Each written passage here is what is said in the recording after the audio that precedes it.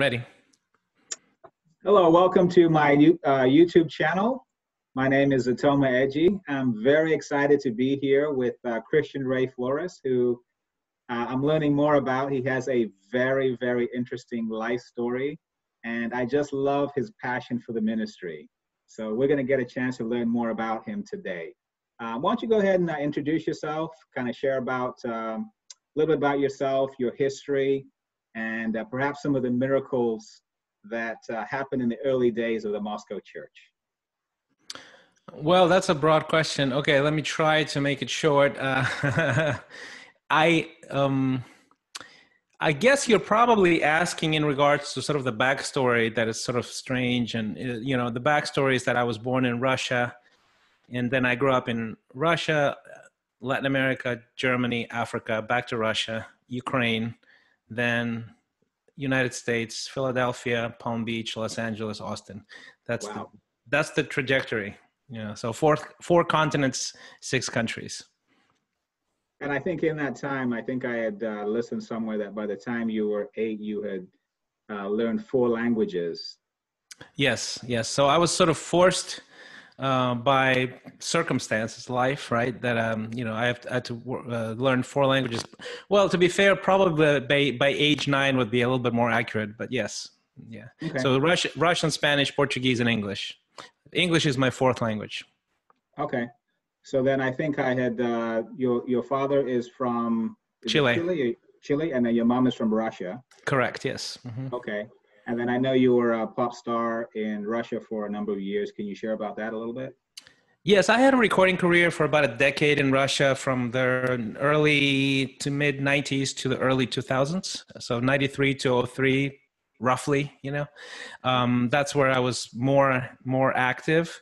I was just very fortunate, very lucky to be able to be good at something, be good at music and show business, and for that to be recognized and people were paying attention to it. So I started my career in 93. By the end of 93, I was already on national television, and so I ended up doing sort of the whole full show business experience. Several albums, music videos, TV, radio, live performances, in front of thousands, video, obviously TVs, millions of people, and, several million albums sold. So I had a very significant opportunity there just for influence in the former Soviet Union. So it's all of the countries of the former Soviet Union, about 280, 300 million people in that media territory. Yeah. Right. I think I had listened somewhere that you had a #1 hit. So at the time you had, really reached a huge apex in your career, but at the same time, your life was kind of tanking. And I think that's kind of like when you became a disciple. Can you share about that story a little bit? I was a Christian. I had the #1 hit at the moment when I was invited to attend the church. And it was sort of an unusual story in the sense that usually celebrities become Christians when they hit hard times. I was actually professionally peaking, but personally tanking. So I actually had the #1 hit in essentially, I think, the month that I was baptized. So that's unusual. But I was very miserable, I would say. If the diagnosis was available at the time, we didn't do these kind of things. I think I was probably clinically depressed at the time. So just very, very, very unhappy. And I think it was just, I couldn't handle, there was layers to it. There's this old dysfunction, and then there's new dysfunction that comes out of being adored by millions of people and, being recognized everywhere. I think it's fairly well documented that fame doesn't necessarily promote good emotional health. So I hear you. I definitely admire your humility. I listened to a few of your sermons, and I think, to go from, where you were, but then to also have self-introspection and just keep going and just having that humility, I think, is definitely inspirational. One thing I wanted to ask was just in reference to some of the miracles that you witnessed in the early days of the Moscow church. Can you share about that a little bit? Yes, the Moscow church was started by a mission team. I believe it was 17 people or something around that number, from all over the world, many of them Americans, but not only. And it was they landed in Russia right before the fall of the Soviet Union, which is a very interesting time to be there. So, and they, by the grace of God and by the power of God, and also the climate that was dominant at the time, it coincided with a particular time of hunger for spiritual, awareness, I guess, in Russia. So they planted several churches. By the time I became a Christian, there were already maybe 8,000 to 9,000 Christians. That was in the fourth year, I think. It was in the fourth year, so it was 95. So they were probably approaching 10,000 or close to it. So it was tremendous growth very quickly, with all kinds of challenges that go with it. But I was there on the front line, and I was able to, 2 years into my life as a Christian, I really wanted to do ministry. So I started phasing out the showbiz life and investing in ministry. So I started leading a group called the AMS. At the time, they had AMS groups all over. Arts Media. It's short for Arts Media Sports. And I believe we went from around 60 people to, at the peak, around 400 in the AMS in Moscow. And so that was really fascinating to be part of that and see God work. That's awesome. So I want to pivot a little bit. I know just with your history, I know you're an entrepreneur, which we'll talk about a little bit later as we go on. But it seems like your great-grandfather was also an entrepreneur in his time in Russia.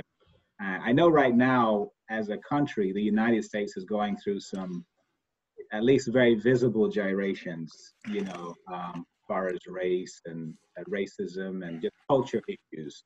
Now, these are definitely systemic. These aren't just one-off. I think these are systemic issues, which is really just sin. It's just another way of saying societal sin. Correct. But I wanted to look at it from a different angle, which is, maybe you can share about some of your history and just how you perhaps saw societal sin in Russia with some of the things that happened, perhaps through your great-grandfather during that time. Well, I would say this. I think we're feeling a lot of things very acutely these days in the United States, and where things become much more revealed, much more sort of at the forefront, but it doesn't really change the root of what it is, what you say societal sin is. And even the sort of the caliber of it, and if you zoom out a bit and you look back in history, and B, just around outside of the US, you will see just terrible suffering happening right now in different parts of the world. I happen to be gifted with a perspective, right? And I'm really grateful for that, actually, even though it came with some suffering, because I was able to be sort of a Forrest Gump type personality. And, like who can witness, who can live through a military coup and mass arrests and being in a refugee camp at age 5 in Chile, and then go to Africa and be in the middle of a civil war, and then go to Russia and be both sort of experience the evils and just the suffering of the Soviet system, which was eventually destroyed, only to be replaced by another type of tyranny, and witness the Soviet Union, the unrest, the social unrest, the crises, multiple economic crises and meltdowns. So all of that in one lifetime, it's pretty remarkable. And the reason I tell you this is that although I am as upset as anybody else seeing some of the stuff that we've seen on television lately, I think I have the gift of perspective where I don't really feel this is worse or different than the things we have seen all over the world for millennia. So it doesn't make it better, but it gives you perspective about about sin, as you said. You know, this is human this is the fallen, this is the life of a fallen humanity. That's what it is. Yeah, no, definitely.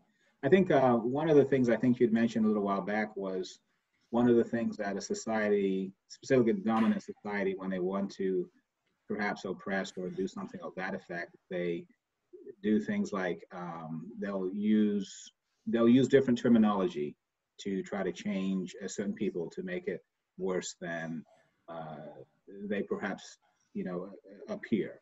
They'll change the different settings and so forth.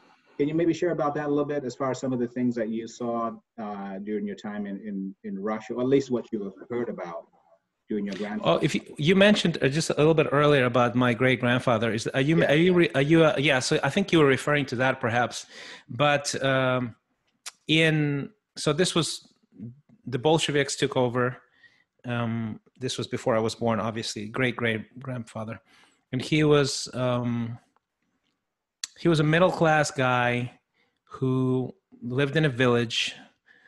You know, middle class 100 years ago. That's very different from middle class now, and especially in America.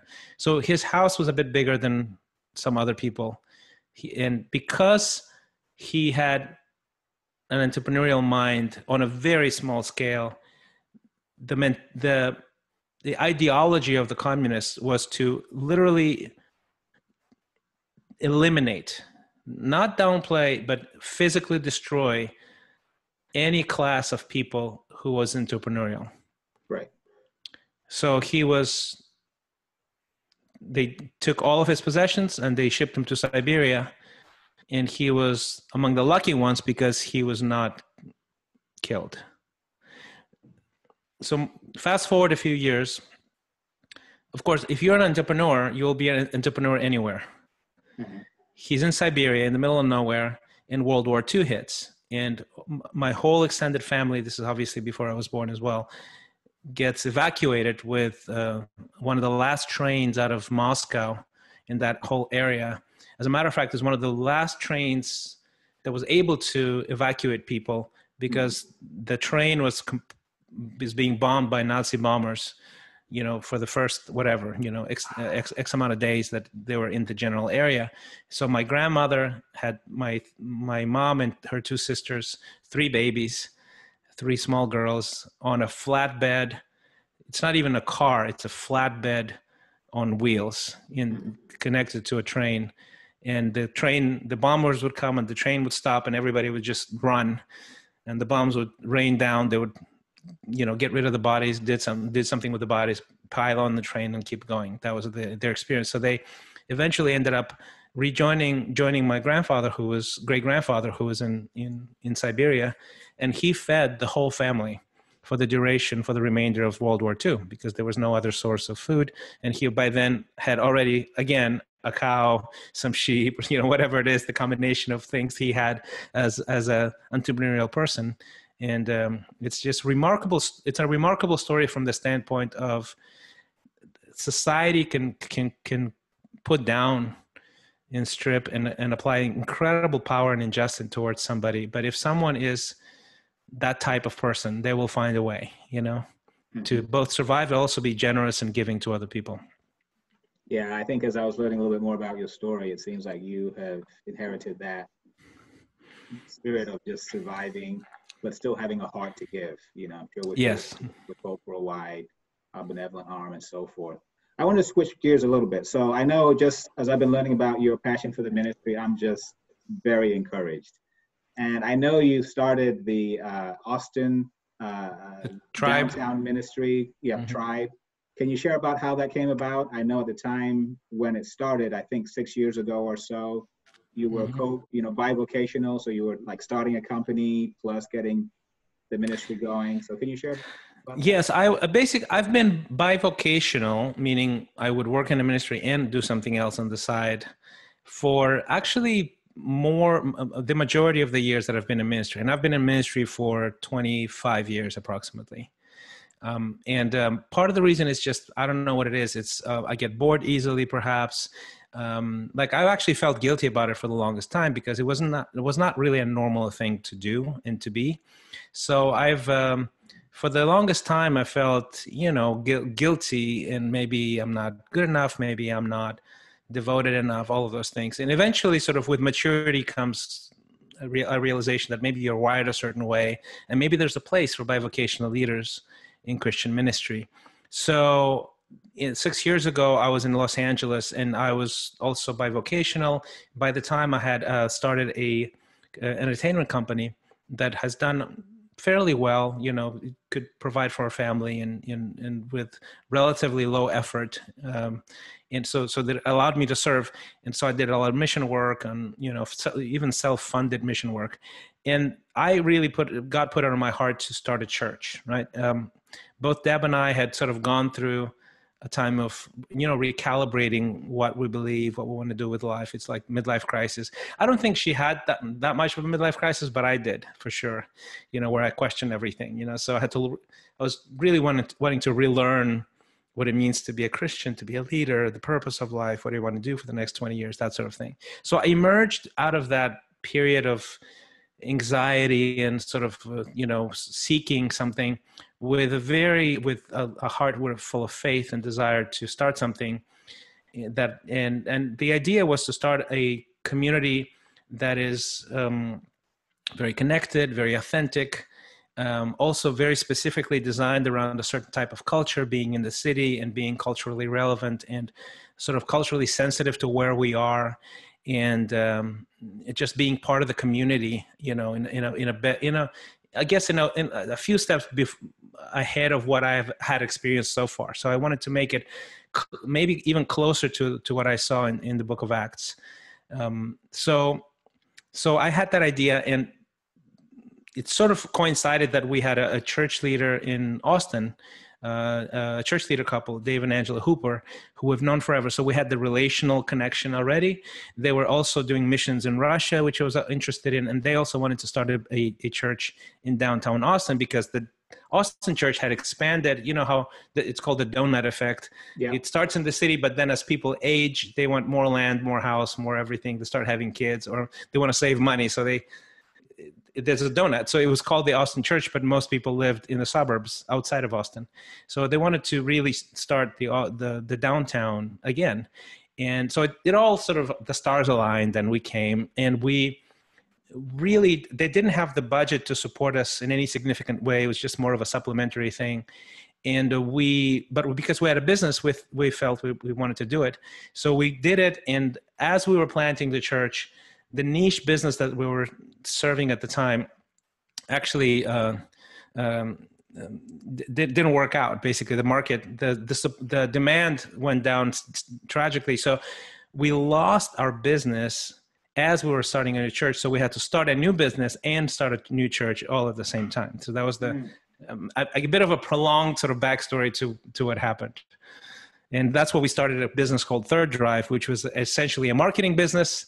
It was me and the camera and a website, and obviously I have experience, so I had a portfolio to show that I can do some things, but it was really not much more than that. It was just really more of a glorified freelancer, and then it expanded into graphic design, web design, branding, strategy, business development. So it expanded from that, and now we have several people who work for us and with us, and we have a business partner here in Austin who's a Christian as well. And this we were developing that at the same time as we were starting a new church. So wow. that's unusual. I think your great grandpa will be very proud of you. Thank you. Yeah, thank you.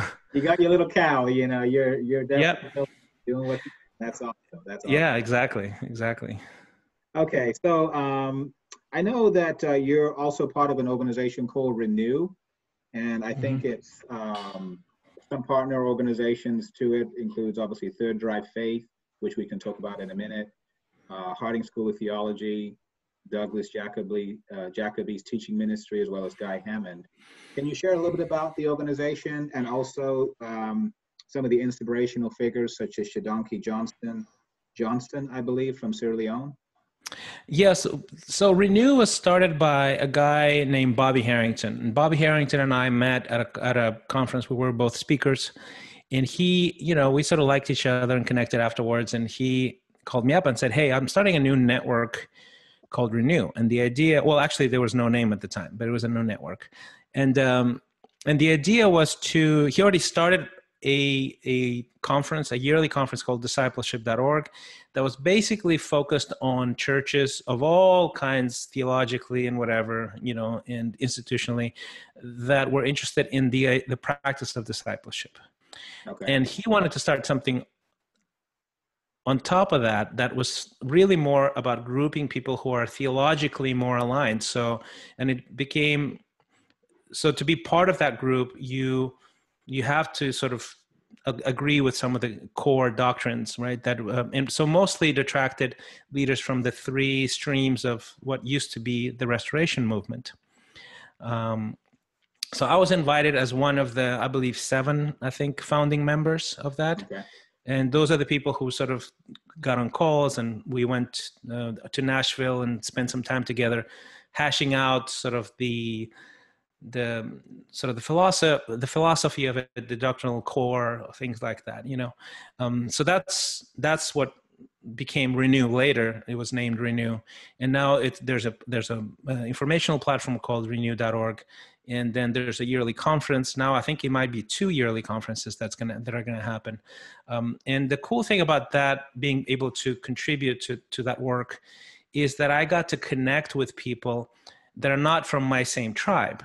Now, I had already made it a point to go to a non-ICOC conference almost every year, especially when I was in Los Angeles. Okay. And the reason for that is because I wanted a variety of perspectives, and I wanted to learn from other people.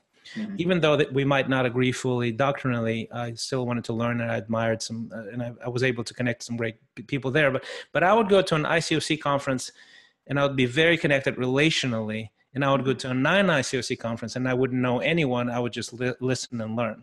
Mm-hmm. And this is probably the first experience that I've had where I would go to a non-ICOC gathering, and I would have friends, deep friendships there. Great. With leaders of other churches that don't belong to the ICOC group, family of churches. So that has been really fantastic because, most of those guys theologically are almost on the same page, like with very small nuances. But they had already learned, they come from such a different ecosystem that there's a lot to learn from each other. Mm-hmm. So Shadanki Johnson, the one you mentioned, he's a brother. He's this incredible leader in Sierra Leone who is devoted to prayer and fasting and discipleship. And he's all about disciples making disciples making disciples. Mm-hmm. And the scale of the movement that he leads there, it's absolutely inspiring, and nothing we can even compare it to in the United States, actually. Just the sheer numbers and the sheer, I guess, obstacles that they face, because they operate in a lot of places where the Muslim faith is a dominant faith, the Muslim culture as well. So and sometimes it means danger, like physical danger to their lives. And the stories that he shares, and just the sheer power of faith that he exudes when you speak to him, it's really remarkable, really remarkable. I think you'd mentioned that he has like 11,000 prayer warriors or something. Yeah, he has this network of prayer warriors, specifically, like a prayer network. I've never heard of anything on that scale, and I don't remember if the number is 11,000, but it's something in that general vicinity of tens, more than 10,000 people.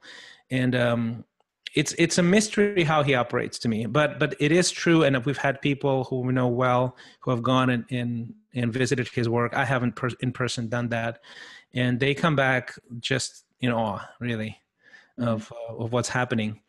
So it's really, and the focus, I think, on prayer and fasting is quite remarkable culturally, because I think although we pray and fast, of course, I think it might not be a priority, a cultural priority, I guess, for us. I think especially in the North American churches, we're much more, intellectually motivated than prayer and fasting motivated. And obviously I'm careful with making sweeping statements because obviously it doesn't apply to everybody, but I would say as a trend, right? Mm-hmm. So just real quick, is it mostly for conference, to get together as a conference? Is that what you guys do with Renew? That's the focus right now from your capacity, or is it how do you interact, I guess? It's different depending on how much people invest, right? But I think the primary goal originally was it was very clear. I think Bobby's reasoning when he was first sort of coming up with the idea is that he saw that, especially in North America, there's the faith and especially biblical life has been corroded by basically post-Christian thought. Mm-hmm. In a very significant way. And as a matter of fact, churches are to be able to culture is shifting so quickly that churches who focus on retaining members and all of that end up compromising biblical standards so that they can fit into culture in not the right way, you know? So I think Renew was a response to that, because what we wanted to do is to find a network of leaders, teachers, writers, scholars who would be able to communicate with each other and sort of shoulder to shoulder, communicate sound doctrine, sound life and discipleship concepts to the world, and sort of to counteract some of the post-Christian progressive, it's called progressive Christianity, which is really not Christianity, has become really invading the informational space and really, you know, damaging the broader church in the United States. Okay, good deal. So last two questions here is, from what I know about you and what I've been learning about you, you're someone who's very curious person. Yes. And I think with that, you definitely love to learn new things. What are some books and or podcasts that really inspire you? I believe Third Series is actually from the name of a book, I think Daniel Pink or so. What are some other books and podcasts that inspire you? I'm afraid I will have to send you a link. Okay. Because the book, let me just pull it up. I have actually a book list, and for that very purpose, because people ask me, "What are you reading?" And there's so much material that. But let me see if I can pull it up quickly. If I can't, I'll just send you the link. No. So okay, books. Books. But I guess I have a list. I can't find it. What are some of the main ones? Top books. I found it. Okay. Okay. So I have categories. I have personal growth and spiritual books, and I have probably 30 titles here on the list. Then I have biographies and historical books, which I like because of sort of real life things. And I have business books. I read a lot of business books. And the reason I read business books is because business books are in essence about ministry. Because business is about ministry. It's about serving. So maybe I can give you a few examples in the personal growth and spiritual category. I have 12 Rules of Life, Jordan Peterson. The War of Art, which is not a spiritual book at all, but it's by Stephen Pressfield, and it's the best book I've ever read about being a professional. Mm-hmm. From spiritual books, Sabbath, I have 4 or 5 titles about the Sabbath. I'm a practitioner of the Sabbath, a big believer. Books by Dan Allender, Wayne Mueller, Abraham Heschel is sort of the authority. He's a rabbi. Mm-hmm. Walter Brueggemann. So these are 4. Seeing is Believing by Greg Boyd is a fantastic book that was very, very instrumental for me when I was going through my midlife crisis, because he reinterprets faith through experience and sort of connects those two things. So it's just more than just the intellectual stuff. There's a great series of books by Gila Manelson, who talks a lot about purity, dating, and its roots in Jewish culture. and there's incredibly enlightening. Anything by Gregory Boyd is great. There's a great couple of books that are both spiritual and business oriented by Daniel Lapin, who's a rabbi. So Thou Shalt Prosper and Business Secrets from the Bible. So those are just personal growth and spiritual books. There's more. There's like 30 plus. I can send you a link. Biographies. Bonhoeffer is a fantastic biography. Leonardo da Vinci. Protestants, the history of Protestantism was great. Born a Crime by Trevor Noah is great. Elon Musk's biography is fascinating. A great business biography is Shoe Dog by Phil Knight, the guy who started Nike. Yeah. And there's a bunch more, biographies. On business, anything by Seth Godin, Daniel Pink, Linchpin, Purple Cow, Simon Sinek, Start with the Why, 0 to 1.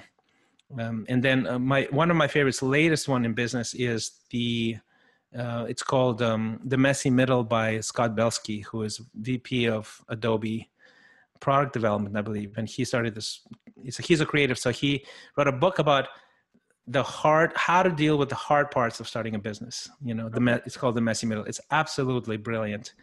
So anyway, I can go on and on because the list is long, but I don't want to, take too much of your time, but I can send you a link. Yeah, no, that's great. What I'll do is I'll put it in the show notes so people can kind of check those books out. Yeah.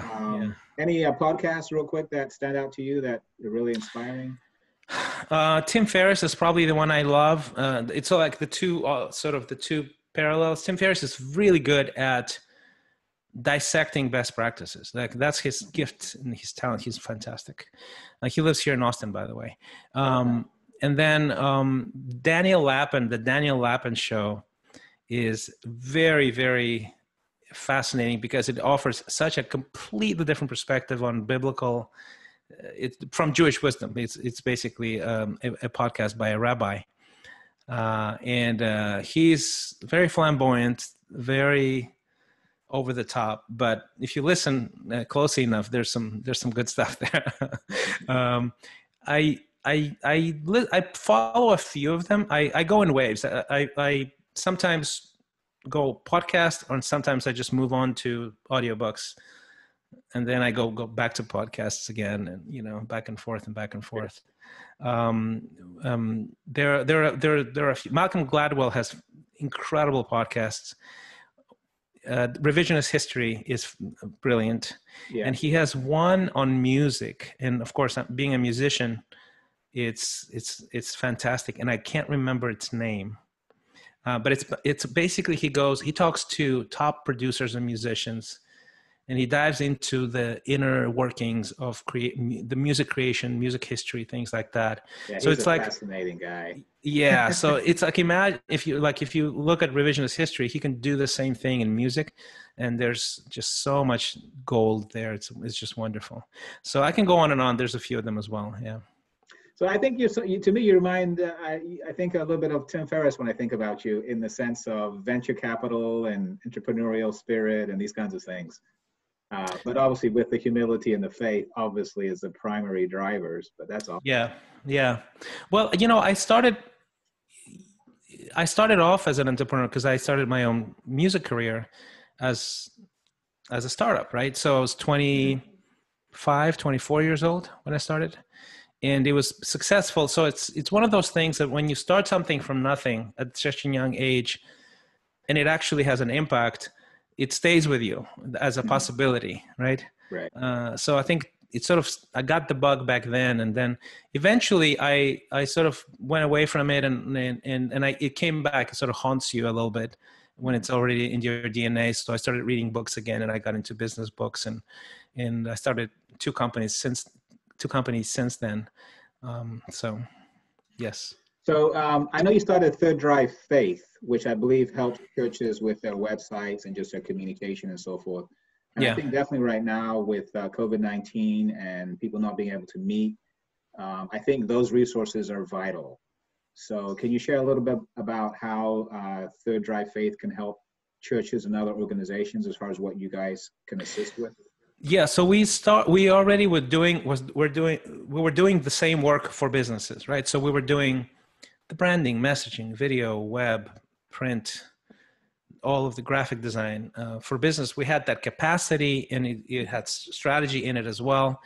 And for the longest time, that's all we did. And then we also did it for the church here, just because we happened to be in this church, right? So so we created a couple of websites. One of them got an award, and it, in the long run, it became very clear that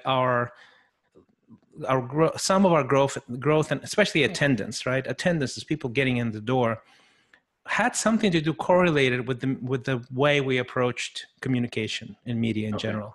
So because we saw that as such a successful magnet, to get people in the door, it came to me that maybe I should start doing that for churches. But initially, I was actually quite skeptical because I've never seen, especially in our family of churches, people invest in it. Like actually have a line item in the budget. So I was skeptical because I know what my price range was, even for business, and it was so much. I mean, it was unfathomable to be that anyone can come in a church world would come near. So what we did is we created this landing page and said, look, this is the stuff that we do. We can do it for you. We can do it at a discounted rate, but it's still more than you're used to spending, right? On things like that. And then what surprised me is that by the time we did it, probably about a year and a half ago, so you could tell that people are beginning to see the importance of it. So several churches, we were able to rebrand and relaunch several churches, help them with the whole range of communication assets. So this also includes not just the website, but if they have a series like something for the summer. Yes. So you can help put that all together. Yeah. So we create artwork for every sermon series in Austin Christian, and it's multi-dimensional. So we have printed invites, we have banners on stage, we have Facebook cover, website banners. Every single series is rolled out as an integrated communication tool, and then now we're doing animated even. So there's an animation of the introduction for the video. So we've done it for years and years and years. And we looked around and we realized that especially in our family of churches, most of them don't do that. And we're like, well, maybe we're weird, right? So, but the work that we do is to set up a digital home, essentially, right? So that integrates the graphic design, the logo, a new logo, a welcome video, things like that, and it's strategically put together. It's fantastic, powerful tool. And then supporting churches on an ongoing basis, because they need to communicate on an ongoing basis. It's the same thing as you build a home. You don't just leave the home as it is, that you make it better, you remodel, you improve it, right? It's the same thing. But I think many churches thought of their digital home as a static thing, which it shouldn't be, right? You should have a concerted effort, ongoing effort to communicate with excellence and with an engagement level where people, especially outsiders, can pay attention. And insiders actually become much more engaged because they're proud of their church family now. So I would love to definitely keep talking. We'll definitely have to have you on the show again, as your time permits, maybe in a few months or so. Because I know also the Austin Church is growing every year. I think you had mentioned on that. Yes, for the last 7 years, we've grown every year. Yes. Yeah. So if you could maybe just share where we can find out a little bit more about you, and for churches that want to learn more about Third Drive Faith. Yes, you can. So basically, if you want to look at the church, at the ministry, go to austinchristian.org or atxtribe.org. It'll lead you to different parts of the website. If you want to go learn about Third Drive, you can go to thirddrive.co. This is sort of the business side of it. Or you can go to thirddrive.co/churches, which is the stuff for the churches. Also, we actually started a nonprofit. So we serve kids in Africa, in Mozambique. And that URL is Ascend Mission Fund, ascendmission.fund. And it's basically, we're just making the first steps now. And it was designed to be an academy for kids with sort of an entrepreneurial dimension in languages and computer science, that sort of thing. But because of COVID, we switched over because kids can't get out of the house anyway. So now we're focusing on food, and because there's the economic distress of COVID-19 in the poorest areas of the world is catastrophic. So so we're basically feeding 300 people throughout for the duration of the quarantine. And so we're basically sending them food, distributing them food, identifying who the families are who are most vulnerable, and we're delivering the food to them. So that's what we're doing in Africa. And if you want to learn more about that, you can go to ascendmission.fund. Okay, and I'll try to put that in the show notes too. That's ASCEND? Like correct, yes. Ascend, like going up. Mm-hmm. Sure. Well, thanks so much for your time. I'm so excited about, there definitely are challenges with COVID-19, but I think one of the great things is it's opened up at least my eyes to let's communicate all over the world, you know? Yes, and absolutely. I think to be able to learn, you know, from people like you and just get that interaction, I think is amazing. So thanks for your service for so many years, and we definitely wish you the best, and we look forward to having you on again sometime. Thank you, brother. Appreciate it. Thanks again.